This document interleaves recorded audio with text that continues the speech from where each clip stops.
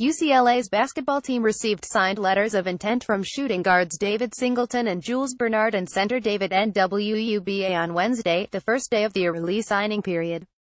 Singleton, who is 6'4", is from Torrance Bishop Montgomery High. Bernard, 66, plays for Los Angeles Windward, and Nwuba, 610, is from Huntington WVA.